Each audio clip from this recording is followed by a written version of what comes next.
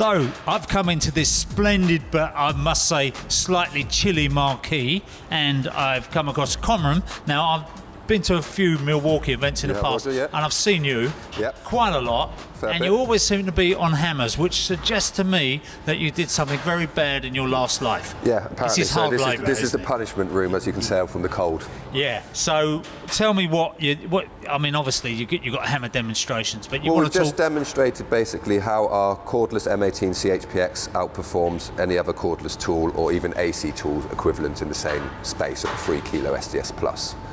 After demonstrating that, we go on to emphasize the importance of productivity in comparison to vibration, not just vibration as a value on its own. Hang on a minute. So vibration, as we all know, is one of those things that the HSE have been pushing very hard for a number of years. And vibration is important, but the question is, vibration gives you a period of time that you can use a tool for. What can I actually achieve in that period of time is what the end user should really be asking themselves. Right. So as a prime example...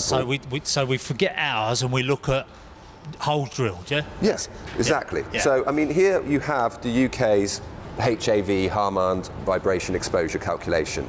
So ELV is exposure limit value. So if you're in the green, you're not exposed to any what's considered dangerous levels of vibration. The yellow is you are exposed, but it's not considered hazardous to your health. Once you get to the red, that's when you're supposed to switch. As you can see, it's a progressive curve.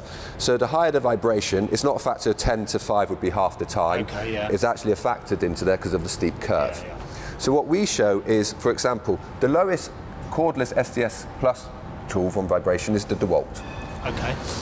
It produces 6.8 meters per second. So if we put the DeWalt down at 6.8 and we follow it across, by the time you get to the red, you actually get to 4 hours. So that tool can be used for 4 hours a day before dangerous limits of vibration are hit.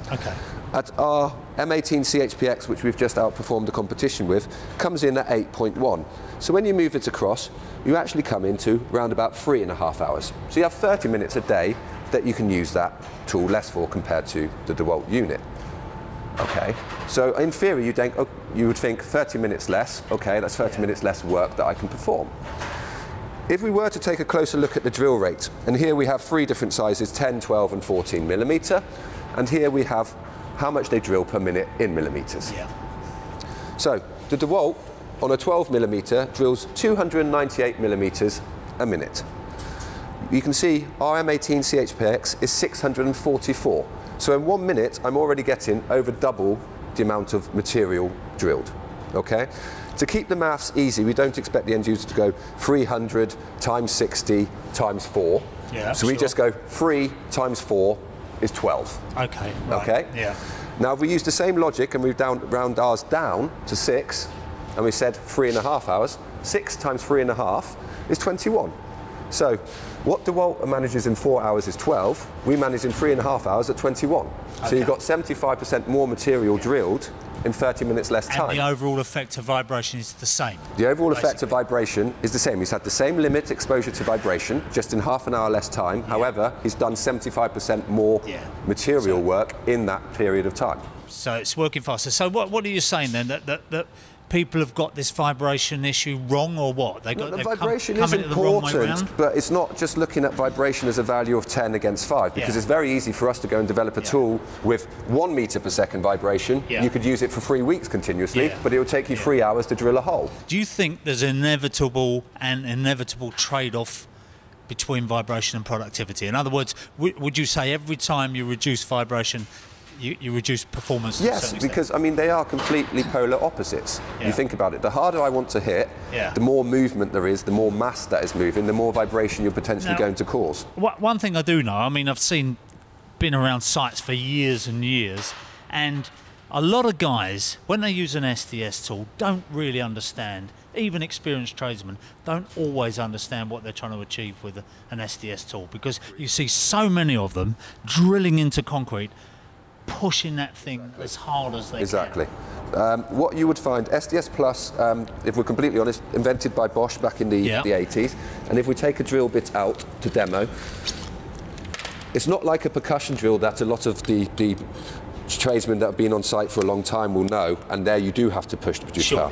SDS Plus needs to be able to move. It's all about that movement on the shaft. Yeah. Now, you don't want to be applying too little pressure, because otherwise the tool will be bouncing up. Okay, right. And you don't want to be applying too much and the drill bit bending, because then this can't actually physically move. And also, by putting so much pressure on, you're actually negating the whole hammer action, if you exactly. Like. So you do need to apply pressure, but it's finding that sweet spot where the drill bit can still move, still hit with the energy that low energy you've provided, but not trying to push it too hard to push for it. You've gone and spent the money for the drill. Let the drill do the work. Don't try and push it through the material yourself.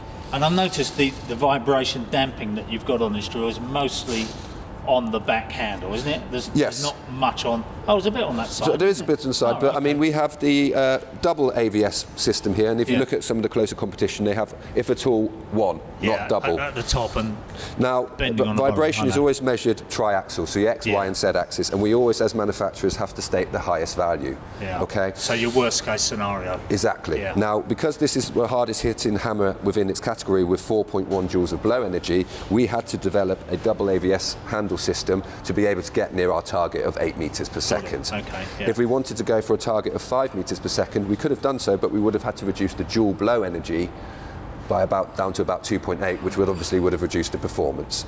So you've got a really powerful machine, which works really hard, produces a little bit more vibration, but you're saying you're doing the job in less time. Exactly. So you get home earlier, and you've got no more exposure to vibration limit. That's exactly what this curve calculates. That's brilliant. Okay, thanks. I think I understood all that. The maths left me a little bit, but it was never my strong point. No problem. Thanks a lot, Con. Thank you.